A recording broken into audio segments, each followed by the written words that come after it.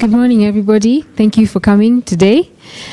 Phoebe Fisher is going to be giving her completion seminar today, which is based on her own personal research that she's been doing for the past few months. She's been a graduate attaché with us since July, having come from SOAS, where she got her undergrad in social anthropology. And she has worked in Zanzibar, done some archaeological research there, and today her work will be, what she'll be discussing will be titled, "We Don't Need to Have a Kenyan Sound, the Negotiation of Ethnic and National Identity Through Traditional Music in Contemporary Nairobi." It's long, but it's good. It just felt funny. But anyway, so what we will do is Phoebe will speak for about 30 to 45 minutes, and then we'll open up the floor for questions, which all of you guys can ask, and we'll continue the discussion that way. Karibu sana, Phoebe. Thank you. And when she says questions, that's also comments. And I mean, this as a graduate attaché here, it's as me sort of beginning my research, and maybe it's more like a sort of a survey of what's out there in Nairobi. And so if you have anything to add, anything that you think we could debate a little bit, that would be really helpful. Thank you. So this is my music, my research. I was sort of beginning to think about it as how people encounter traditional music in their lives here in Nairobi, and that became, when I began talking to people about it, they began to use it. It's this word's traditional, as how to refer to. Do you want a hand? How to refer to a way to sort of negotiate their ethnic and national identities as well. Especially, this is sort of topical around election time, and so when you're talking to people, that's kind of what they brought up in terms of what they wanted to talk about as well. So that's sort of where my research ended up going. Okay, I'll just wait. So, okay, I'll just continue then. So partly why I was interested in this research is I'd come from an internship in Tanzania where I was working with the Cultural Arts Center, looking at helping with a documentation project on traditional music there, but also working with some artists who describe their music as fusion, so working with traditional music. There? Oh, okay. Working with elders as well from the villages, and then turning that music into something that they can put on a stage, and then using other instruments as well, electronic instruments, and taking it to big festivals such as Sauti za Busara in Zanzibar. So it's something that I'd been working with artists there, and I was interested to see how people do that here in Nairobi as well. In terms of my research questions, I was interested more explicitly in how people encounter traditional music, but then how they begin to use that in their contemporary music here in Nairobi. And then also how they use it to negotiate their ethnic and national identity. As I said, that's how people sort of began to refer to it themselves. And then also, of course, who's the audience for this music? Because as much as you can be producing something, negotiating your own identity, it's sort of always a discussion between the artists and the audience and people who are listening in the spaces in which they're playing this music as well. I'll say again, it was a very broad research. It was more like when you're following a snowball effect, is talk to one artist and they say, oh, you should talk to this artist and this artist. And so part of that meant that it was in some ways quite narrow, and partly that's to do with my own positionality as a researcher as well. Like the spaces where I sort of ended up, especially initially listening to music, were places like the Alchemist, Godin Art Centre, the Alliance Française, and they have a very particular group, a select group of artists in them, and then that's somewhere. And so those are the sort of people who I ended up interviewing and talking to, and that's something that I would very much like to explore other areas of where music and where people are talking about these traditional elements in their music as well in different places. But in total, I did 14 interviews with artists, with ethnomusicologists, with people running documentation projects, like places like the Presidential Music Commission over by State House. And then I also attended the Kenya National Music Festivals as well. So that was in July in Kakamega. And I'll talk a little bit about that.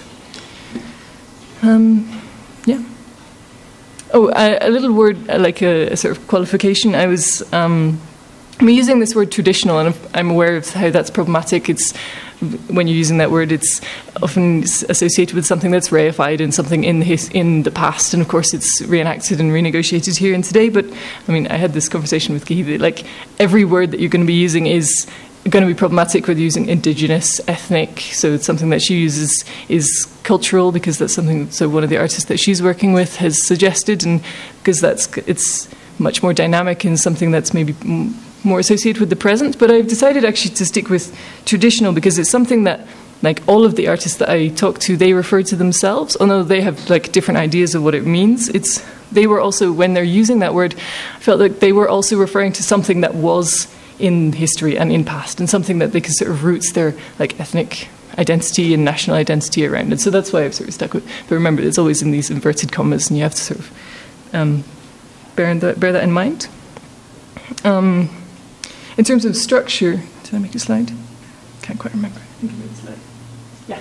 Structure of my talk. So I'm going to begin with like a quick little history, just to contextualize like what music is doing here in Nairobi at the moment. Then I'm going to look at some of the government institutions which are facilitating people's access to traditional music today. So that's like the Permanent Presidential Music Commission, and then also like the National Music Festivals. And these are sort of connected to how people are taught music in universities, with like the lecturers also being adjudicators at the festivals and teachers for the students there. Then I'm going to look at this idea of the crisis of Kenyan identity, particularly in music, which is something that, like, when I started talking to people, they talked about this is some like debates that has happened, and so people were all sort of talking about that, and so I thought that's something that I have to address. And then I'm going to use a little example of sampling traditional sounds in people's house. That's mostly in electronic house music, so people take like a sample, a clip of music supposedly from a village somewhere, and then put it with like a heavy electronic beat and use it in a club. And then I'm going to come and look at the audience for where most of this music. And this is something that I would like to bear in mind all the way throughout. Like a lot of these other musicians who I'm talking about, for many of them, their music is listened to by upper middle class people in Nairobi, and also many expats. And that's so the audience. So I found there at the like the Alliance Française and the Alchemist, and that's who they talked about as the people who were mostly attending their performances as well. Okay, so begin with a little bit of history. So I thought I would begin with Benga, and Benga is not really associated. I've not really explored Benga in my research, because it's not really what people refer to when they're talking about traditional music. But I thought, because it has a huge impact on a lot of the music that people are producing here in Kenya today, and it's also, as one of the people I talked to, they say Benga became like a tradition in itself. And somebody else said, Benga is like, I can say it is the Kenyan brand. So it's talking about this. It's from sort of 1960s, sort of around that kind of time. And that was a lot of the music that was heard. And even up to today, like if you're sitting in a matatu or you go to particular places in Nairobi, the Benga is what you hear. So I'm going to play you a little clip.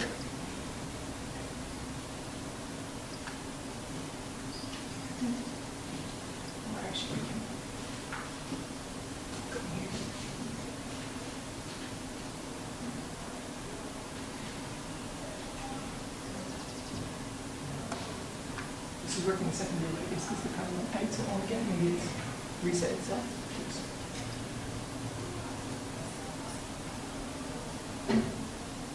So this is Joseph Kamara. He's one of the most prominent Kikuyu Benga artists. So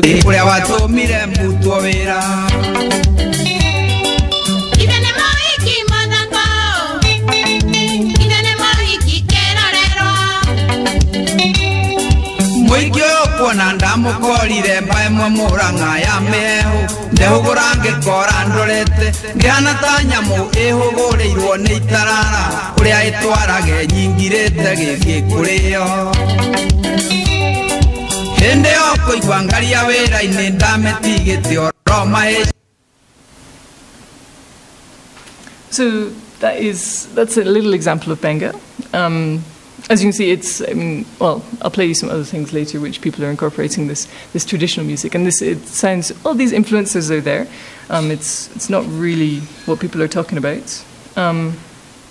So benga itself, it's sort of arose in around the 1960s and a little bit before. It has like heavy influences from other music around Africa as well, especially like Lingala music from the Congo, and especially especially associated with the Luo people here in Kenya, where the Nyatiti players from the Luo community took up a guitar and then sort of transferred some of the music and some styles of playing from the Nyatiti onto the guitar and sort of created this benga. But of course, as well as the Luo community, you have other bengas from different other communities as well. So you have Kikuyu benga, like we just heard some of, like which Muridi is kind of a sub benga, and then you also have like Kamba benga as well and so actually, sort of annoyingly, I contacted one of the Kamba benga artists, Kenwa Maria, and he only got back to me 2 days ago saying, oh, we can talk, but unfortunately I didn't have enough time to talk to him, but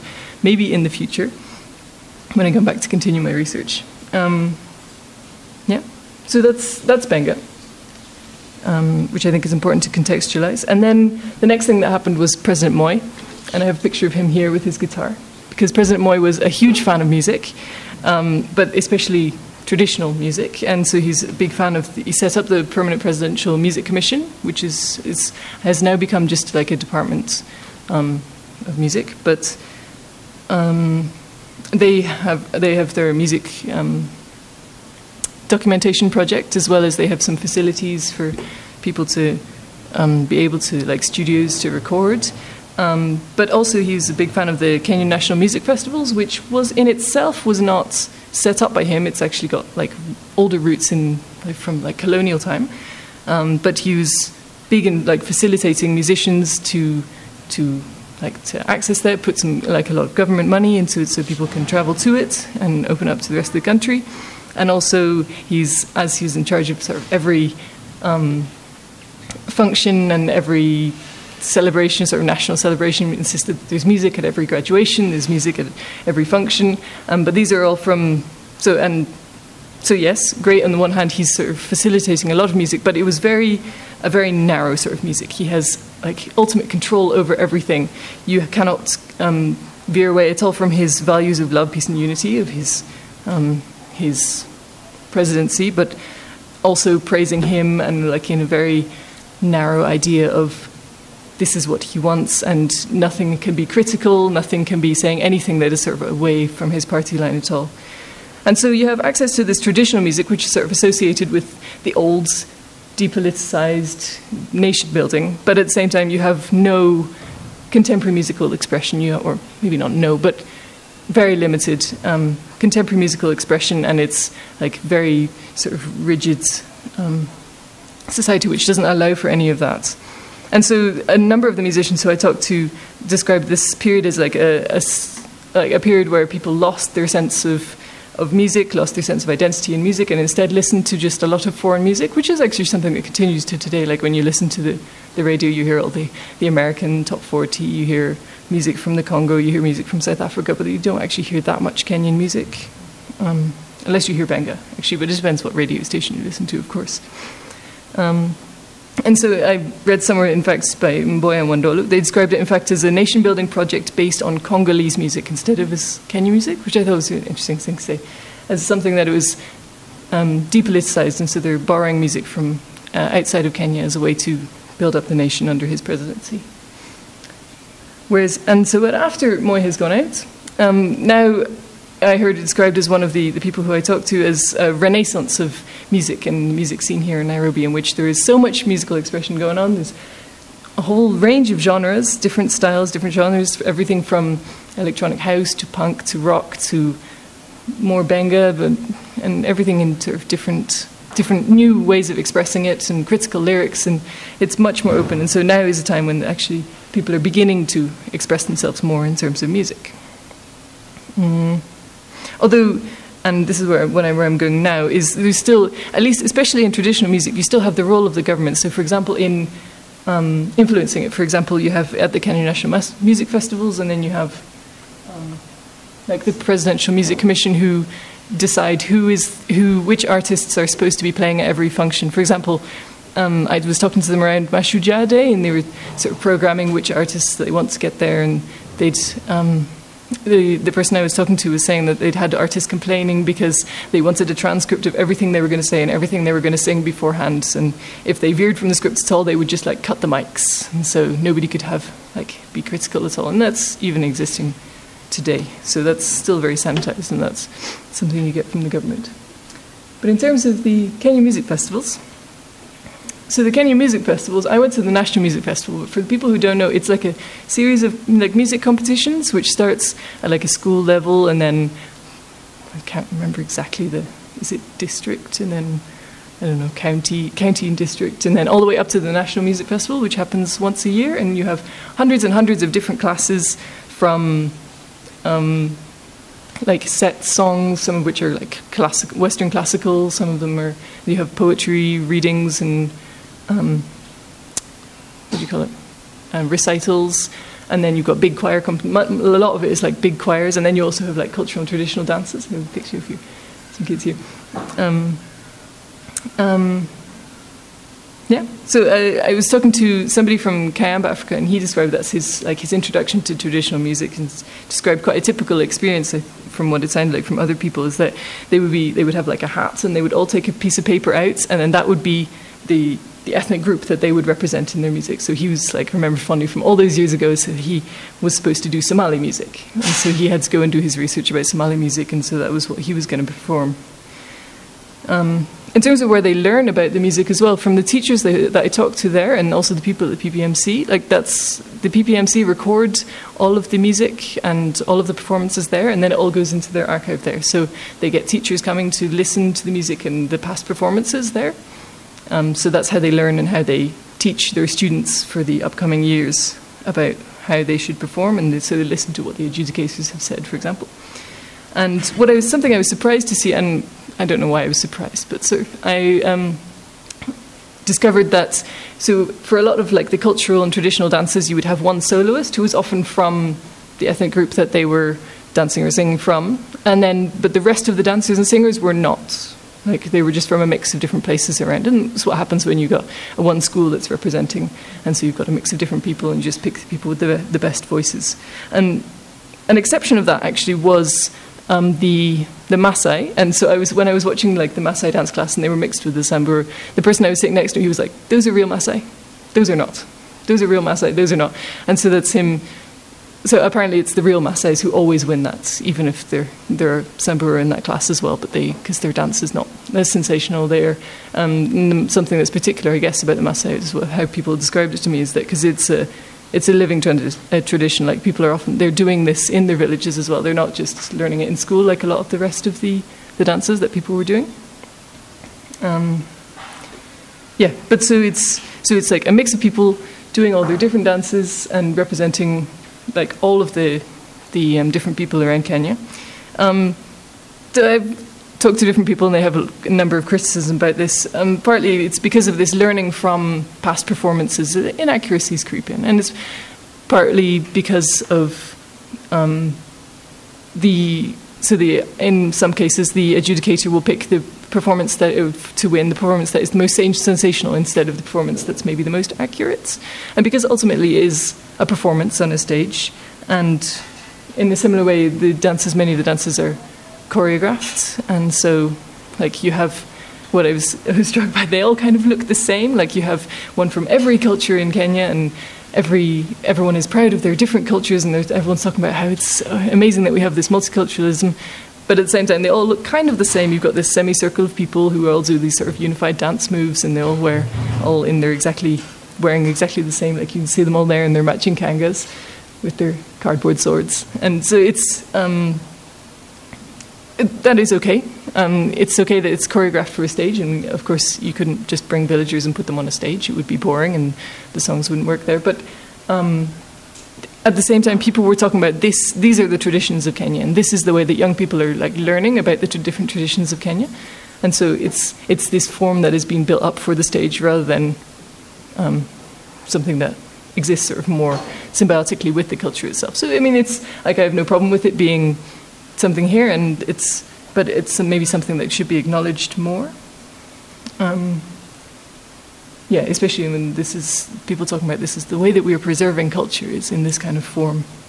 The other thing that's, so I've heard some criticisms of, is that people would pick inappropriate songs, for example, like circumcision songs or like funeral songs, which should never really be performed on a stage, but instead, but they pick it because it fits like aesthetically with the other songs.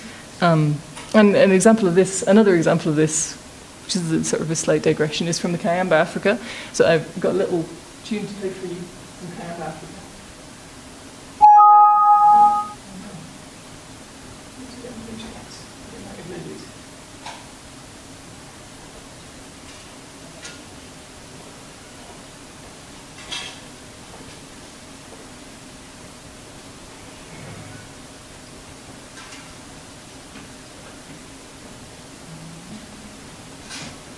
Well, while that loads. Okay. So this tune that I'm about to play for you is, and I talked to the people at Kayamba, Africa, and they're like, oh yeah, this tune that we borrowed, we got, oh sorry, got an advert. Is from, it's a funeral song. Sorry, just ignore the advert. It's a funeral song which we thought it was too boring and too slow, so we thought that we would put a catchy beat to it.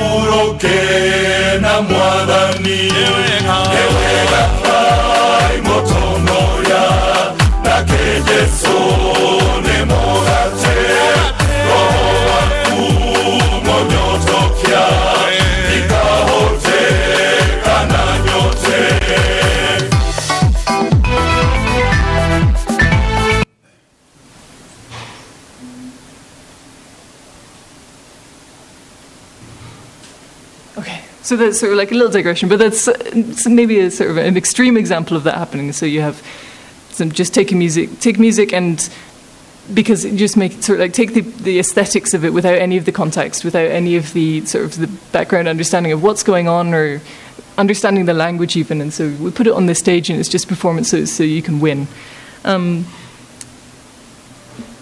So I'm being very critical of this at the moment, but on the other hand, when I was sitting there, and so I attended some of the classes of people playing different instruments as well, and I would say, oh, so what's that instrument? And like everybody around me always knew what all the instruments were. They could say which community it came from. They could say like which particular songs that they would be played for, and the different ceremonies and everything. And so I was amazed at this knowledge that people had as well. And so that's something that a music festival like this is really important in like continuing that kind of knowledge for people. Huh. Okay. So so as much as I'm critical of sort of like the changing form, the decontextualization, maybe these sort of make it just take the aesthetics and sort of leave out some of the context. Like actually this has been like a really important way of like teaching like all of the school, maybe not all the school kids, but at least all of the school kids who perform, and there's thousands and thousands of kids every year, about what these different instruments are and about all the different communities around Kenya as well. And so I was very impressed by that actually. And then the other thing that I found interesting was because, so the way people talked about is not, this sort of these mixing of ethnicities it's not necessarily people who know the language who are actually singing the song. It's not people who have ever been anywhere near anyone who's actually performing music or dance like this. But they talk about, so somebody leaned over to me and said, see all the cultures in Kenya, and so see how we can love each other and perform each other's songs. Tribalism is something that only exists in politics. It's not something that actually exists here for us people. And so that, I guess, it's also, I mean, it's continuing this nationalist project of bringing everybody together, and so, but in this kind of depoliticized, almost de-tribalized way, and so you have everybody coming together and we can share and learn from each other. So I was also very impressed. I don't want to be too critical. Well, move on to how people, this discussion of the crisis of Kenyan identity. So this is less in terms of like the actual traditional music, in terms of how it's packaged there in the music festivals, but actually more about how people are doing it in their contemporary music here in Nairobi. So this picture here this is Irish, who is looking very contemporary in that picture. So when I first began talking to people, they talked about how they were struggling to find this Kenyan sound, and it's been this discussion that people had been having amongst themselves, and huge debates, apparently hundreds and hundreds of Facebook comments about how they were trying to find this Kenyan sound. And as far as I could gather, it was that they were concerned that, so like if you go to Angola, you know that they have their kuduro music, and in Congo they've got Lingala, and in Tanzania they have bongo flavour, and in South Africa they have a particular sound as well. And so whereas in Kenya they didn't have a particular sound like that, and a lot of people put it down to the Moya, when people didn't have this sort of space for creative expression, and then so nothing had really moved on from Benga, or at least in like sort of urban contemporary music. But then the conclusion which they had all come from, and I heard this from sort of different people, and so it seemed like a debate that had happened, and then they had all come to this conclusion, is that they didn't want a unified Kenyan sound. There is no unified sound, and we don't want one anyway. And actually, so different people said different things, like Irish said, the Kenyan sound is just what comes out. And what somebody else said is, so, I mean, like, why would we want one? Like, where would the punk rocker, where would he fit into that Kenyan sound? Like, it's so nice to have this multiplicity of different types of music. But at the same time, many of the different people who I talked to were using this idea, like this traditional music in their music. Like, they would talk about the particular rhythms that they would use from the different communities in Kenya, or they would talk about, or in house music, which I'm going to look at next, is them like explicitly sampling music which is sort of tribal or traditional. And actually, this is almost like a little aside. Oh no! First, like an example of that is Tetu Shani. So I was talking to him anyway, just because I met him like randomly. But he's saying that his next album, which is coming up, he describes it as Chakuti. So that's a mixture of Chakacha rhythms from the Swahili people on the coast and Isikuti rhythms from the Luya community in the west.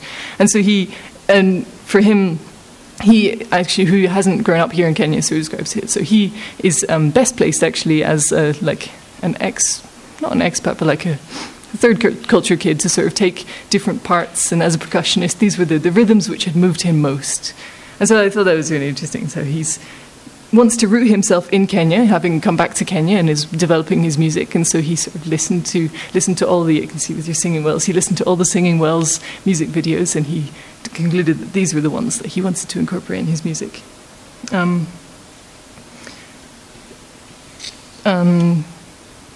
Yeah.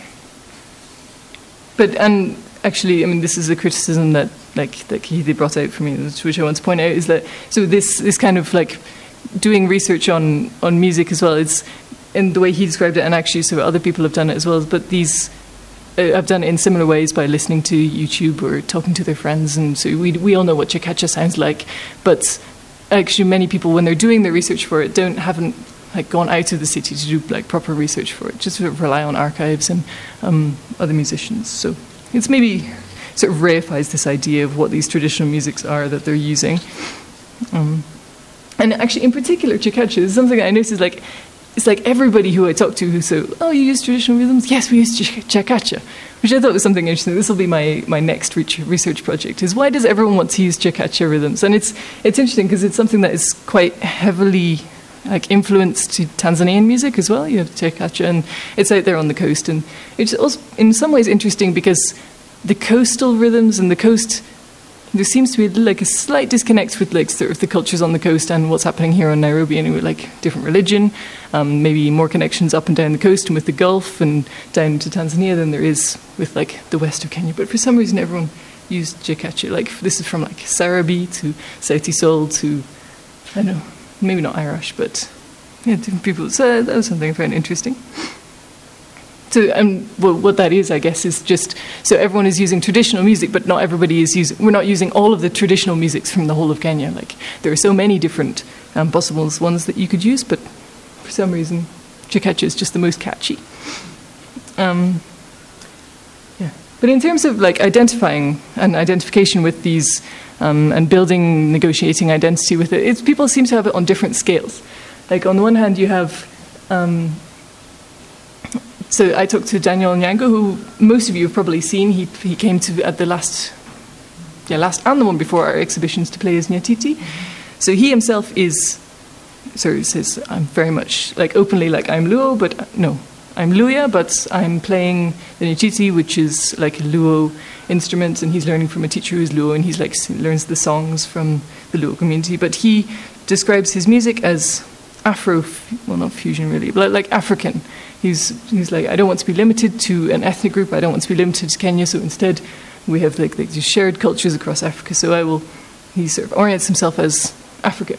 Whereas on the other hand, I talked to Sarabi, and they said their music is very much Kenyan. So, and part of this is because they've toured a lot internationally, I think. And so I didn't put this quote up there, but what they said to me is, someone from Europe will call us Africans, generalizing, and that has kind of got into some of our heads, whereby we can try and speak, we play African music or something like that. You have to be very specific about what kind of African music you are playing, because Africa is a very big place.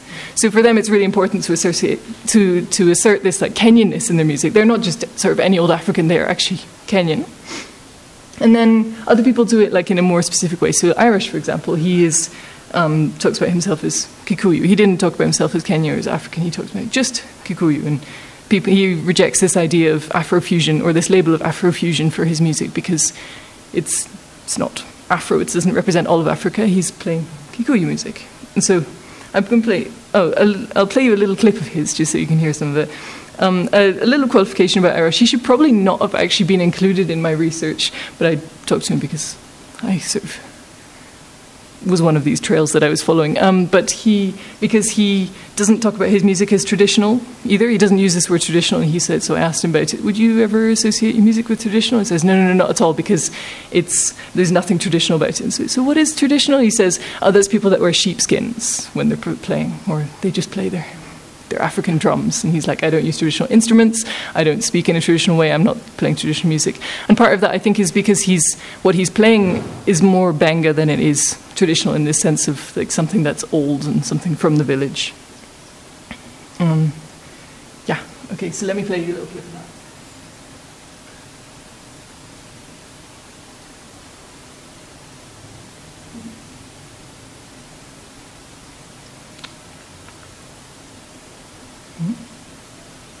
Which maybe said something about how other people they're quite happy to use this word traditional without really problematizing it, which suggests that for them it's something that is connected with like almost like prehistory of Kenya, and something that's really old. It's just something that they can base their identity upon, especially if they're not connected to any village anywhere.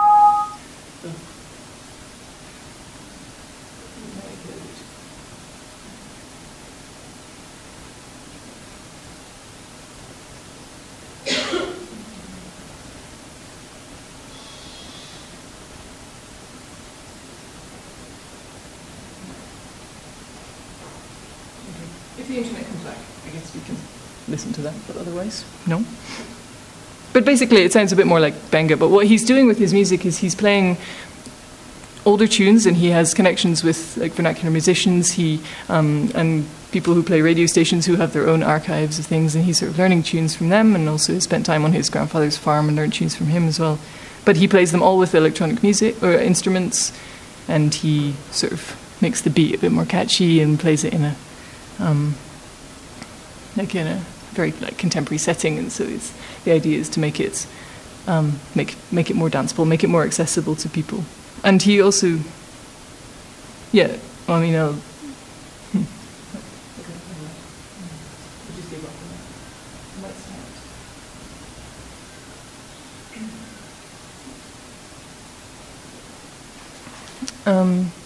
another way that people sort of asserts their identities or negotiate that as well is by language. And so this one I'll work sort of in backwards order that I did from the last one. So Irish, for example, he only sings in Kikuyu, and or almost always. And so he described this as like part of his trying to retain part of the energy that was there in the music, which is something that is lost when you put it into a new a new context is the power of the Kikuyu singing to other Kikuyus, and he sings like these old Mau Mau songs, and he talks about how this sort of amazing energy of people who have lived through this, and a community as well which has lived through this. But at the same time, it's music for everybody. He often shares his stage with, brings other artists onto his stage so that he can make it not just about Kikuyus, but also just much more accessible to other people, and also plays in a venue, which I guess I'll come to that later, but plays in a venue where a lot of the audience are expats as well. And so he's like, no, I'm not going to translate my music, but sometimes he sort of explains what he's going to sing beforehand, or sometimes he's like, yeah, no, sometimes I lie so that I can laugh at the white people who don't understand what is going on. So, but for him, it's really important to be singing in Kikuyu just to keep that in the music. Whereas, so Daniel Nyango, who I mentioned earlier, who plays his Nyatiti, so he himself, he is playing Luo music, so sometimes he sings in Luo if it's a song that he's learnt from his teacher, but sometimes he sings in Luya, which is his mother tongue, sometimes in Swahili, sometimes in English, and he described this as the modern style of mixing languages. And I guess that's a very typical Nairobi thing, like you have so many different people coming from different places and using their different languages. And so that's something he reflects in his music. And then I talked to Sarabi, who said, no, we never talk in our vernacular languages. We never sing in our vernacular languages because our music has a message that is relevant to everybody. So we only sing in Swahili or English or Sheng. So it's something that all of Kenya can understand. And we don't want to exclude any particular groups. And in fact, because they've played a lot internationally as well, that's partly why they sing quite a lot in English, or at least, and then the bits of the Swahili are sort of framed by bits in English so that everybody can access it. And he was like, yeah, because it's the same problems. They have quite a strong social activism message or messages in their music. And it's like, it's the same problems. You're from Scotland, right? So it will be, yeah, I'm sure you have these same problems in Scotland as well. And so we're singing music that's relevant to you. Yeah, so that's, yeah, we have huge variation in how people negotiate that, but everyone has something to say. It's very, very, and with all of this, it's like very carefully thought out. When you ask someone a question, it's not like, it's like everyone has an idea of what they're doing with their identity, what they're doing with, especially with traditional music, and sort of forming their identities with their music. And last one, like quickly, Irish as well. So it's not his real name. His real name is Irungu. I'm probably not saying that right, but it's a Kikuyu name, and so but he doesn't want to be, initially, like, upon reading his name, he didn't want to be identified as Kikuyu and put in that particular box, which I always found was quite interesting, though, because he's only singing in Kikuyu, and he's singing, like, very, like, not nationalistic, but whatever you would call it, with the equivalent with, like, an ethnic group, like songs which are designed at sort of building up this ethnic group. Yeah, but so a name is another way you can do it, so make yourself sort of ambiguous ethnically, or I guess, or to root yourself in a particular ethnic group. So we can. And then I wanted to have a slide on Sauti Sol, who I didn't actually talk to, but I have a picture of them there all wearing their African prints and looking very African. But because everybody mentioned Sauti Sol, and pretty much university likes, like I was very impressed actually by how they've managed it, and found no criticisms of Sauti Sol. Let's see if we can play.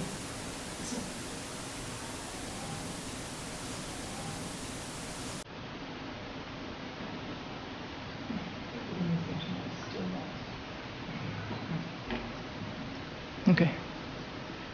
But this song that I was going to play you is, it's called Suriaku, and so this is the song that many people used for me as an example of how people have done it most successfully. They've taken rhythms, or traditional rhythms, and they've taken, even in the song, they've dance moves, and shot a lot of it in villages at a wedding ceremony.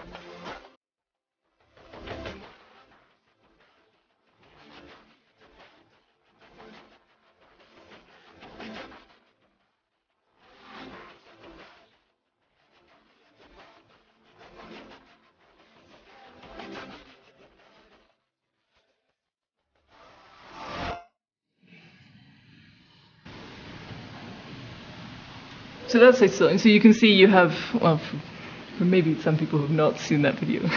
Everyone, I think, has probably seen that video otherwise. But it's, so that's, people were particularly complimentary about them because of the way they've managed to incorporate those traditional elements into the music, which is somehow but everybody listens to it. It's hugely popular, played on the radios everywhere. And actually in Tanzania, people were playing these songs, which is kind of unusual. Like most of what they play seem to be Tanzanian tunes, but people like these ones as well. And part of what they've managed is to not appear in while they've managed to incorporate traditional elements, they're not perceived as being sort of backwards for it. At the same time, they're very contemporary. Everyone wants to be them. They're the richest musicians in Kenya.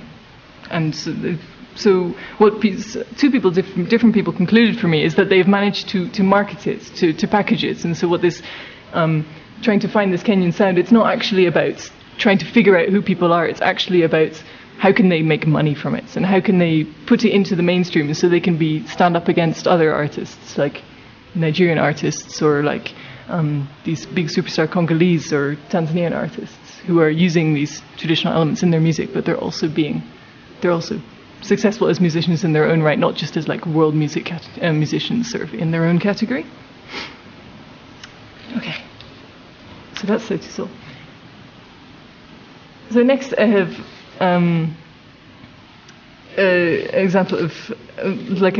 another way of people are using traditional music, but this is in like a really explicit way, is how people sort of sample it in their own music.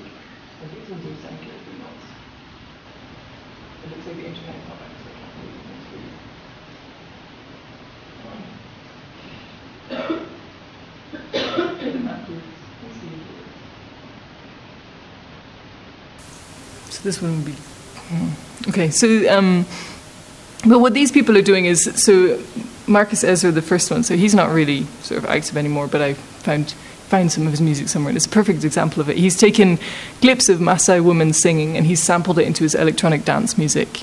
And so he doesn't know what they're saying. He doesn't know where this music was used, but it sounded good, and he thought it would serve. He wanted it to contribute to his Kenyan sound. And so he wants to do that. And then the other person that I talked to was Suraj, he's the sort of one on the far left. But actually, I thought this was an interesting poster because it has Suraj, who's this sampler, Tetu, who I mentioned earlier with his Chekuti, and Abakisemba, who are a drum group who I heard described as playing drums from every tribe in Kenya.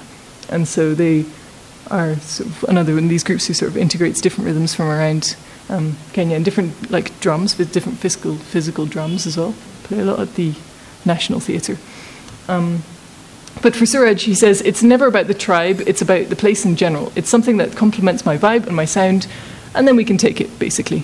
So it's, for him, he is not necessarily, doesn't know where the samples that he's using are coming from, but he as a, first generation Kenyan, he talks about how he's using music which is from his from the soundscape, like the soundscape of home is how he describes it. And so he feels like he wants to use these sounds, and also emphasized the point that he thought was really important that Africans should be sampling music, because so often it's a foreigner who comes in and just takes these sounds just because they sound good and puts it into their electronic dance music, and then maybe credits it wrong or gets the context wrong and something like that. And I couldn't quite see how it was different, how he was doing it. But for him, it was very different because he is a Kenyan and he's borrowing these different sounds from around Kenya. And I guess in some ways it's kind of similar to how people are doing it at the national music festivals.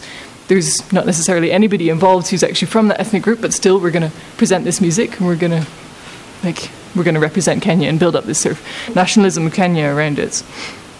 But of course, sort of something that he emphasizes is very important to credit the music properly, and so you say who this community is, like where they're from and what the music is.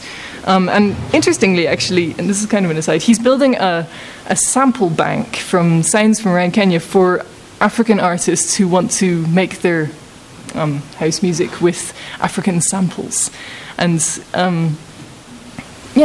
for him, the idea is that he will sort of go to different places and record sounds, and then when people want to he at one point he said it was free, and another point he said you have to pay. So I think they haven't quite worked out the logistics.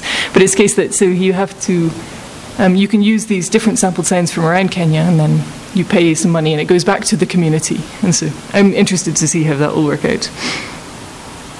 Yeah. But this is a very explicit sort of context in which you take something like completely out of context and you put it into dance music. But it is very much, it's another place in which people are using this idea of this traditional music, and they're negotiating their Kenyan identities through it, definitely. And while people seem very critical of this, and people were critical of this that were not critical of something like Tetu was doing with his worked in Chakacha and Isikuti or Sauti Sol, who were actually, I guess, haven't quite decided what exactly rhythms they're using for their music, but they're dancing Isikuti, a version of Isikuti dance. You have to talk more about this. This is her, yeah. So finally, I'm going to look at the audience, and so the people who are. This is who is listening to this music, right? So we started with Sarabi, because Sarabi, who, as I said, they don't sing in. They only sing in Swahili and English. Let me see. This one I can probably play for you. And leave. Before we know it, we're left in shit. They always come and talk and leave. Before we know it, we're left in shit. Nyep, nyep, nyep, nyep, nyep, nyep, nyep, nyep, nyep. Talk, talk, talk, talk, talk, talk, talk, talk, talk. Yap, yap, yap, yap, yap, yap, yap, yap, yap. Nyep, nyep, nyep, nyep, nyep, nyep, nyep, nyep, nyep. Nyep, nyep, nyep. Talk, talk, talk. Yap, yap, yap. Nyep, nyep, nyep. Wanasiasa mnaishi mkidanganya watu, kila siku mnacheza na akili zetu. Hatujaona maendeleo wala hamna mwelekeo, tunazidi kuumia na nia zetu hazipati njia. Nimechoka. So that's Sarabi, and I really like Sarabi, which is maybe typical of sort of the audience that they have, actually. So they describe themselves as, we see ourselves like a voice for the people, whereby we voice the need of the people. And that's with these songs about the informal economy, unemployment for youth, about ineffective political systems, about corruption in the police and in government. So they say it's very important music in terms of social commentary. But ultimately, there seems to be better known outside of Kenya than inside, and a lot of their music is not for expats, it's for everyone, but it's listened to by expats, and like they're big outside of Kenya as well. They played it. They're apparently the only East African artists who have ever played at Roskilde Festival in Denmark, and this is like one of the biggest festivals in the world. Whereas when they're playing here in Nairobi, because they're well established, they say they played at every venue in Nairobi like 3 times. But a lot of the time they're playing in places like Alliance Francaise, Godin Arts Centre, Alchemist. These is like just some examples, which have, when you go, and I'm sure you all have been, you notice like the audience is maybe like, it's maybe a little bit expensive to go in. They're in places like Westlands, Lavington, where generally the population is sort of like better well off, and also many expats there as well, which is, I mean, there's no problem with that, but it's just in terms, just have to be aware, like, this is the people that this kind of music is catering for, and if that's especially traditional music.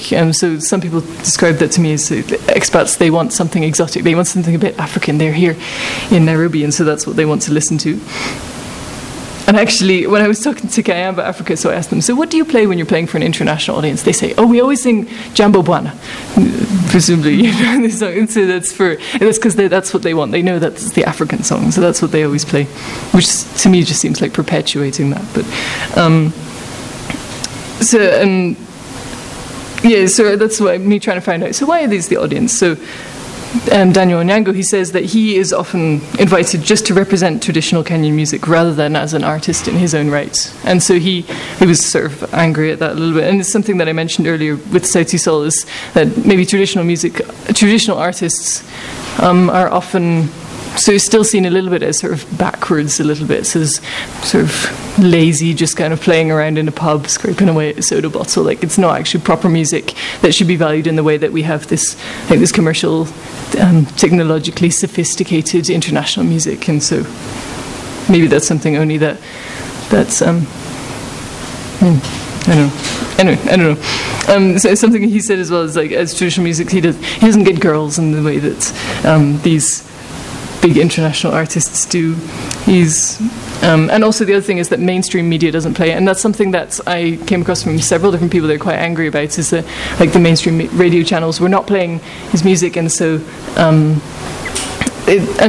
so he said, so why do you think people don't want to listen to it? It's like, no, it's not that people don't want to listen to it, it's just like what the people who choose, like the radio DJs, the people who choose who to put, which artists to book for events, they think that people wouldn't want it, and so it's more about how big your name is than it is about the type of music that you're playing. So Sauti Sol, they're so famous now, they can play whatever they want, they can sing whatever language they want, but for us we have to sort of make an effort to be sort of sound more like the mainstream sound, and what that means is not using these traditional rhythms or sounds.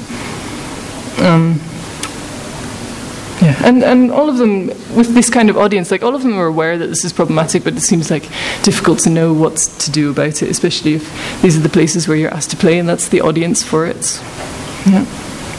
And then, so the last little comment from that was Irosh saying that, well, the audience in some venues, they know how to separate politics from their music, and so what that means is, they're not going to attack him or be critical of him as a Kikuyu singing Kikuyu music, because he's trying to make people and making people proud to be a Kikuyu, whereas in other spaces he could be criticised for that, in the sort of how we're supposed to sort of depoliticise tribal identity or something like that. And so, which actually kind of brings us to the start, back to the start, and to the comment on the music festivals, in which I heard at the music festivals, in which there's no tribalism here. That's only for politicians, and actually, so music is sort of somehow depoliticized again. Although that, of course, the music festivals is for a much wider audience. So, in conclusion, there is no unified Kenyan sound, and except, I guess, maybe Chakacha, although that's my future research, if Chakacha has become the Kenyan sound for people who are sampling or using traditional sounds from Kenya. And then when it comes to tradition itself, like the decontextualization and the depoliticization of ethnicities into a national forum at places like the national music festivals, it maybe makes for this Kenyan identity through multiplicity, and it doesn't, although that multiplicity doesn't necessarily allow for creative expression and contemporary identities, especially at places like the music festivals, and so particularly for modern urban youth who feel like they have to do it in other ways from that traditional sense, which is something that's rarefied. But in the meantime, there's this huge amount of creative expression here in Nairobi, and more and more places all the time to encounter it and to see it. And I've really enjoyed doing this research, partly because of that. Just there's so much music going on, and so many people who are very self-aware about what they're doing, and encouraging each other to make more music. So, thank you.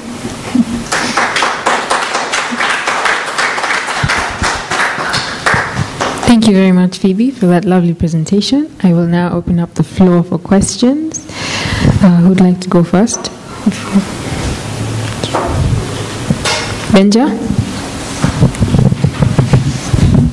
Hi, thank you very much for the presentation. I would like to understand if you got any answer from your interviews. What do they mean by contemporary music? Because, for example, in the quote from when you were talking about Sauti Sol, in the quote comparing them to, for example, Wizkid, so the genre of what Wizkid does can be defined as Afrobeats, and in my experience, Afrobeat seems to be very much a West African kind of majorly influenced West African product. So I wonder if when they say contemporary, they mean Afrobeat, or they mean, I don't know, a Western influence, so like you mentioned, for example, American songs playing on the radio. What do they mean by that? It's a good question, actually, because it's true. I've been exploring what people mean by traditional, but not necessarily by contemporary. I don't think they mean Afrobeats. I don't think they want it to sound like WizKid. And a lot of people describe their music as Afrofusion, and I think what they mean by that, other people rejected it because it's like way too broad a label for anything. But I think how people described it is using contemporary instruments. I think the way I use it is a little bit differently. Maybe it's like music. For me, it's music that's used in the present, and like it's just maybe a more way to just think about how people are producing music and using all these different things in the present. In the same way, I would say the traditional music which is being produced now is also contemporary. So that's maybe, but that's not how many of them would use it. Somebody said to me, "Oh, of course you can never have traditional music because as soon as you mic up your Nyatiti, it's going to be contemporary." And so that's another way of thinking about it, is any sort of like digitization or any type of new technologies involved in it. So that's one answer to that. But yeah, as I said, so for me it's just any music that's produced in contemporary times. I think for other people it's something they can feel like they can bring in other influences, and they don't have to be restricted in something that's trying to be faithful to a village kind of identity, maybe, I don't know. So, yeah. That was very interesting, Fibby. I took the mic because my question was related to what Benja has just asked about contemporary and traditional music. To me, I don't see a clear distinction between both. And so when you talk about instruments, that makes more sense to me than the music itself. Because dance, like when we're looking at Kayamba Africa, South Soul, it's all about Ripara. Is it called Ripara? You know, the way they were dancing and the moves and everything is about traditional. Or I don't know. I don't want to call it traditional because I was wondering if this is more about evolution of what we are calling traditional to more current times or whatever, because it can also remain the way it was from the beginning. So it's more of maybe instruments that they're using than the music itself per se. And then my other question was about chakacha. For me, I guess chakacha is a dance. So how do you define chakacha? And also, what are the characteristics of benga? Yeah, how would I listen to a tune and say this is benga? Or this is chakacha. Chakacha, to me, more of it is more about moves than, I don't know, than a genre. Okay, well, I'll begin with those later questions because that's maybe a little bit easier. For chakacha, again, I mean, this is not exactly what my research was on, but I've heard different things. Chakacha, what I've heard, it's in 12/8, so this and I don't know exactly what the beat pattern that falls in it. So yes, it is a dance, but with all of these, I think it's difficult to separate the dance and the music itself, because often music was always danced to, and it has these particular forms that you dance it to. So like in Kiswahili or in Swahili, you have the word ngoma. That maybe describes it better, actually. Like it's not a dance and it's not music. It's not something that you separate. We have a similar thing in Scotland, actually. With the Cayley, it's not just dance. It's not just music. And so that's, I mean, I'm more specifically looking at music here, but it could also be dance that you're looking at. So makes sense for chakacha.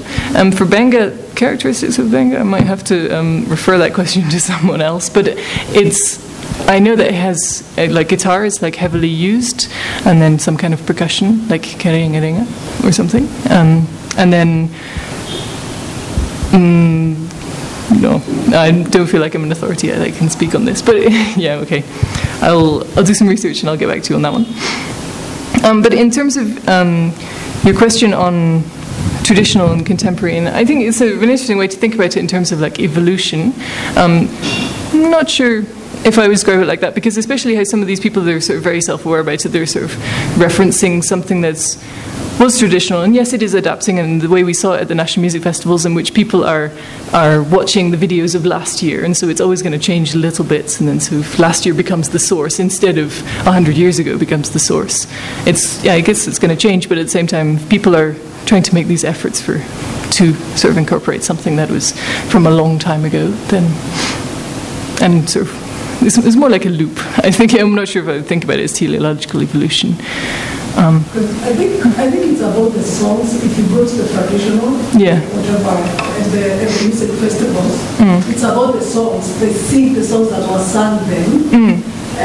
So it's an old song probably that is being referred in this case as traditional. And also they probably use only drums, and not the more contemporary music instruments.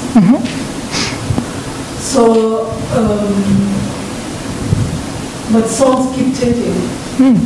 Oh, absolutely.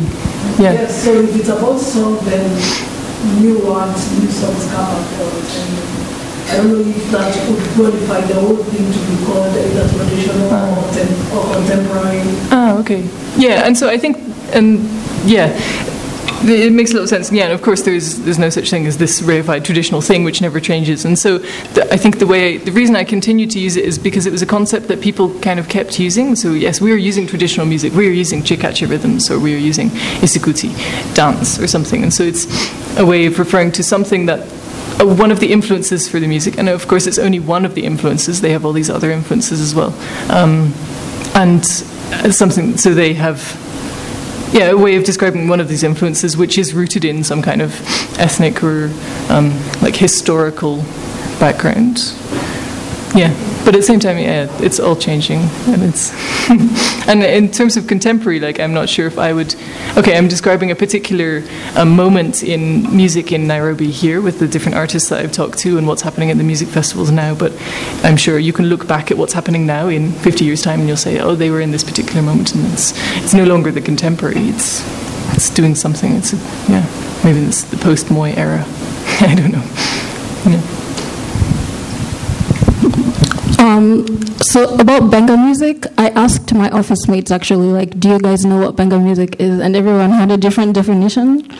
So I think in terms of like understanding traditional culture and traditional music, I don't know, I think people in Kenya don't have the identity of like, what is Kenyan identity and what is the Kenyan music. So I was going to ask you to define Benga music, but you already answered that you don't know, so I'm not going to ask you.